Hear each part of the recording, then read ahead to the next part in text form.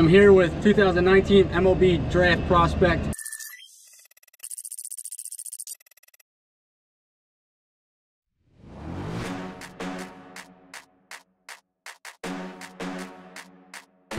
Talk about Kason played in the MLB. How's that helped you throughout your process here? I mean, he's brought in some guys. He's got Steve Frail on the team, MLB pitcher himself.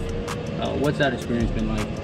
It's been really cool just to be around them every day, a couple hours, kind of pick their brain, see some insights to someone who's actually been there, done that, like gone through the whole process. And it's just cool to have that availability to kind of ask questions and get the answers that are the truth and not what you want to hear.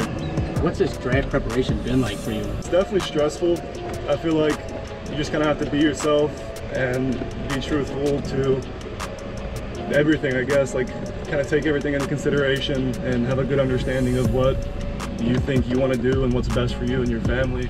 And I mean, I think just control the controllable. Don't stress out about it, and whatever happens, will happen. You get drafted.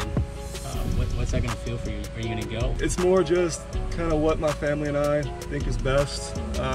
Nothing's really made up right now. We'll kind of see how it goes, see how everything plays out, but there's definitely a possibility for both. Like, I'm definitely open to do it. I'm also open to go to college. I also think I'm really mature and I could go either way, so I'm ready to go.